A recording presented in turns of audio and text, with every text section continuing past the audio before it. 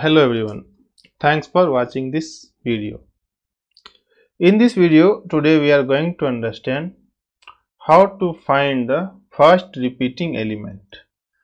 In previous video, that is 1, we understood that how to find the first non-repeating element. But now our goal is to find the first repeating element. If you see our input array, you will be getting 19th which got repeated immediately. Okay, so our output is 19. If you see 24, this got repeated also, but this got repeated with the last value of the array.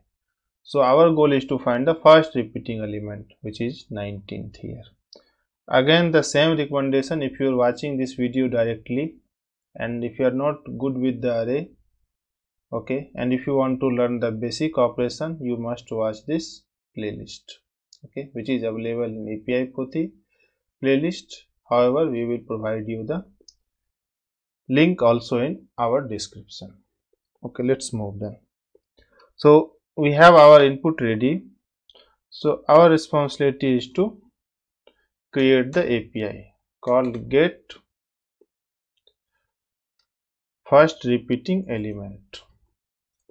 Okay, here we are going to pass array as a argument, since everything we are doing through the array only, and we are going to create the method accordingly. Okay, good. We got the input here. As soon as we receive the input from user, as per earlier, our first responsibility is to secure the input.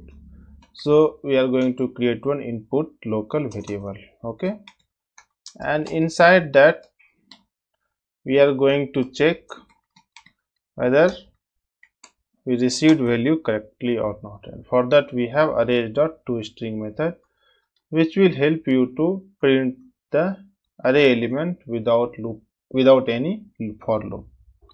So let's have an SOP here saying that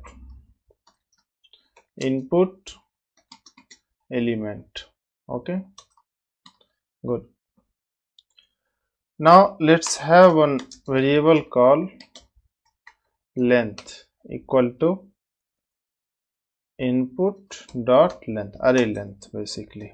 Okay, since we are going to find the first repeating element, so we must going to do the scan of this array, and we are going to compare each and every element. So scanning array we are going to do through the for loop. We already have length variable which is holding the array dot length, so we need not to create another's. Okay, let's have another loop also called j, which is again doing the scanning of the loop. This will give you the first element which got scanned with the all the element from the array, and which is again from the 0th index only, means entire array. Good, fine.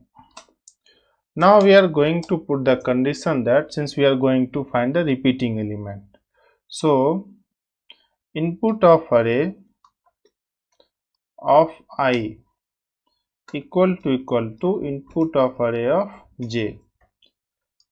Okay, then we are going to say that element matched. Okay, and we are going to return input of I. Okay, no big logic, we are returning and we are printing void. Now it's time to change to the int. Since we are returning int, so at the end also we are going to return something -1. Okay, now question is, if you see, I is also starting from 0 and j is also starting from 0. So in first loop we are comparing two same element, means 19th and 19th, which is always equal. Okay, that we should not do.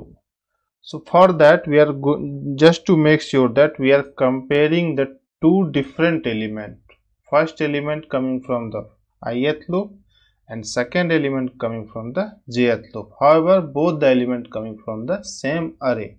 Okay, so I does not equal to j. This condition must be true. Okay, then only we will got the matched element. Since we are returning int, so we can print our output also, int output equal to here, and we are going to print. That's why so. So what is the first repeating element? Okay, if you see, we are going to print the output. Good. Now let's run this program. See, 19th is the first repeating element. It got repeat with the 19th. It got matched with the first and last index. Now question is, why I return -1? This is because that you can have one condition here. If output equal to -1, okay, then you can say that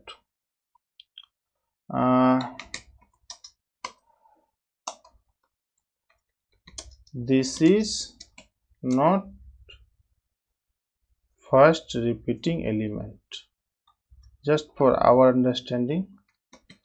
Else, if you got anything,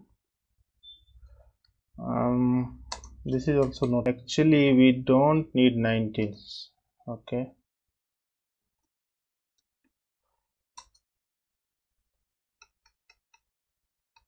okay. Now if you run this program, you will see there is no first non-repeat since all elements are unique only.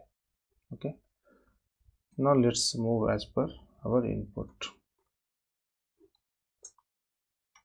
Okay, yeah, so let me again summarize you. Our main goal is to find the first repeating element. Okay, so to find the repeating element, first we need to compare the two elements. First element we got from the first loop, second element we got from the second loop. Okay, and we are make sure that we are comparing two identical elements. That's why we are keeping another check here. The index I should not equal to index of j. Then we are printing input of I. If all the elements are unique, then we are returning -1. We don't need this SOP here. Now let's run this program, run as Java application, and if you match, you are getting 19 as a expected output, which is correct. Yeah, thanks for watching this video.